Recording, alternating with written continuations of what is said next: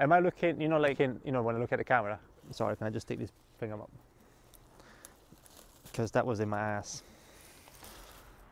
Just like, oh, what a debacle this has been. If I'd have named it a route, I would have called it 2 steps forward, 1 step back. Like, let's just say that. Trying to get the back lift very short. Yep. Trying not to fall down and die.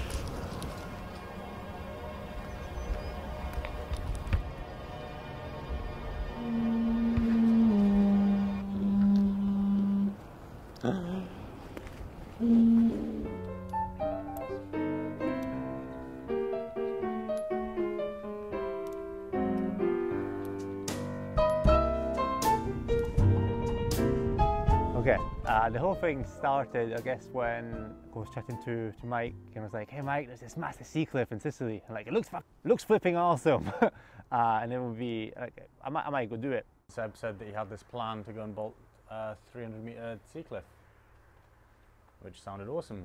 It just went from there to, oh, "Hey man, I got an EpicTV contract." I'm like, "What the? Oh my god! This is pretty big." Yeah, we turned up, got messed about with a hire car. That was the first one. Then we had to wait for ages for the bolts, and then we had to wait again because the ropes hadn't turned up. The bolts came in like a week and a half later. The ropes came in a week and a half later. It shafted it here, there, and everywhere by everything. Then we went and looked at the crag. And the guidebook only had, in the whole cliff, maybe 5 or 6 routes in it. And the first line we looked at was really horrible to protect on the top. It was just going to be a huge sort of undertaking with loads of different like things that we don't know about. So that got poo-pooed. We didn't do that. So we moved from there, and we sort of was like, oh, you know, this is crag nearby.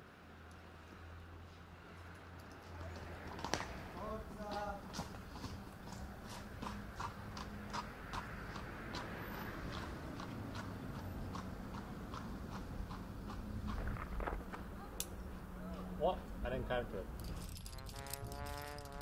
Should be quite easy access. Then we went and looked at a different line, but that line had this massive block on top, which may or may not have fallen on our heads and killed us, or like trundled through a school. Couldn't happen. So that was awful. Why is this tree also? Ah! There was a beautiful corner that I thought, oh wow, that could do with a line. As I came down the corner, I started spotting incredibly rusty bolts. So that was no good. Oh god. We found some routes that go. Okay, where in this cliff do we find a single pitch with a flat top, so we didn't have to do the whole dynamics of it? Anyway, there's a lot of nonsense. I seem to spend like 50% of my time trying to work out what the hell's going on. You know, the more that we looked at it, the more complicated that looked like it was going to be, particularly because, unbeknownst to me anyway, the top of the crag has a lot of really, really sharp rock. It's essentially like a conglomerate of blades ready to kill you. This is our super high-tech rope protector, which is going to keep the boys safe. It's high, yeah. It's clearly it's dual density. It's yellow on the outside and black on the inside. Snake! Ah! It just appeared as I was stumbling across. It appeared to me, it's kind of like, oh yes, this is going to be good. And that next saga started. I can't breathe anymore. You don't need to breathe. I'm really I think I may have picked the wrong partner for the trip. It's not actually on the climb, it's around us. But you cannot go off that way. Seb's gone to talk to the other Sicilian people. We've been sent away because we're not suitable for meet his friends. I just wished I knew that before the trip. Bollocks. If I go do something, I like to know what I'm doing in a way. I don't want all the answers to everything. That's just not possible. On the other hand, I found that Zeemon was almost the opposite. I'm pretty noisy. I run around a lot and I shout and scream and holler and giggle and laugh and joke. Seb's very, very, very serious. I like to have a good idea of sort of do's and don'ts, and a bit lame. Pornhub would be totally into this. Is this like bondage, adventure, outdoor, amateur? I'm done with abseiling. I'll push you on the thing. You can relax. We had a nice day. Maybe there's a reason there's no roots there. Because it's wank. This is wank. In all honesty, I feel like at some point, somewhere down the line, Seb's decided that I'm a useless liability. Essentially, I found that we differentiated by I was maybe being quite careful about stuff.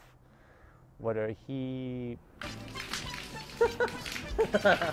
I'm not down with that. Essentially, I love climbing. I love the risk in it and all the rest. But where I can mitigate and minimize the risk, it's like that's what I do it, because I know I can keep myself as safe as possible. Sometimes it's just, you know, it's not very safe, but I know that I sort of own that to myself. Yeah. But sort of off the back of that, he just got more and more like anything I said was no good. And we just weren't really able to communicate with each other. Are we friends again? Oh, come on! What if I buy you a gelato? What? On the budget money. Aye. There's a lot of pressure that started building up in the team, a lot of friction that started building up in the team.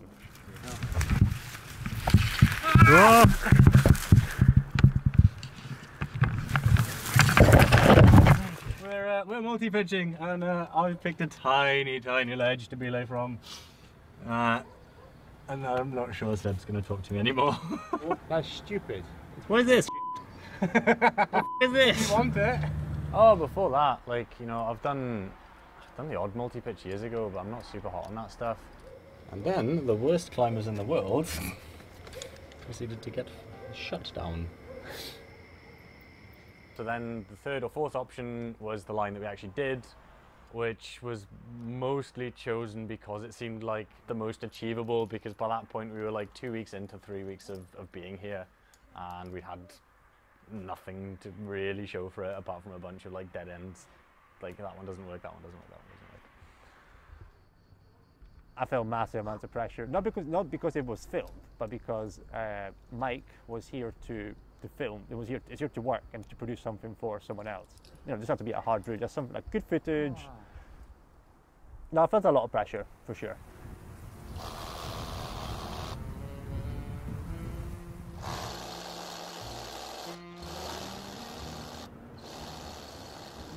He did leave me a few bolts.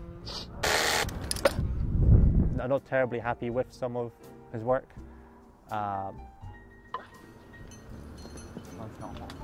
not. I am hot as heck. Hey, come. It's done. It's finished. Let's climb it. I thought it was going to be much more of a holiday than it was, but in between endless hiking up scree slopes and falling over and rigging and unrigging and whatever, it's been a... Oh boy, it's been an experience.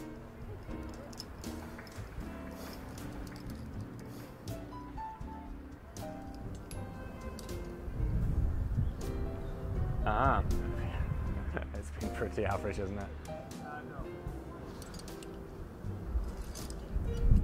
I've been asking myself, why did it go so tits up? Like, why?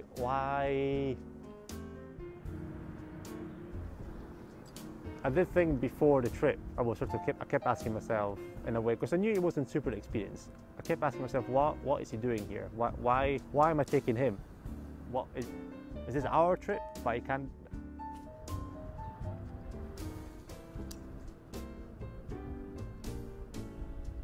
I just learned that you need to pick the right people for what you want to do. That's the hardest part. I try to keep myself together for a long time, trying to keep tensions down in myself.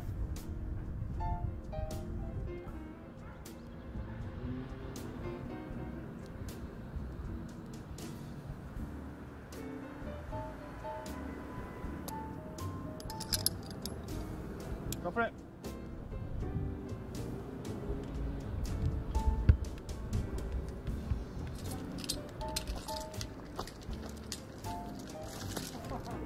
Oh yeah, rotten culo. It means that you had enough, you made enough love with your partner from the back door that your back door is broken now. Yeah, this is very much rotting cool.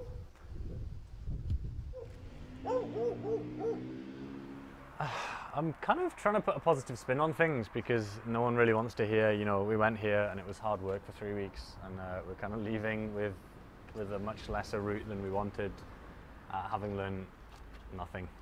Like we haven't learned anything, have we? All we really know is that like limestone is sharp. Yeah. Yeah. I feel pooped. I'm roasted. Never worked so hard at this temperature in my life. I've never stood in the sun so hard in my life. I never stood in the sun so hard. The next step is finding the right partner and we go climb the sea cliff together because that line is still not bolted.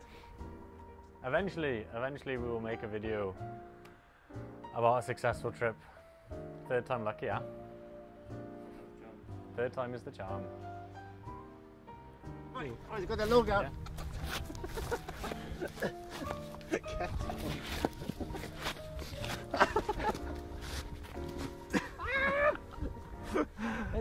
I'm not.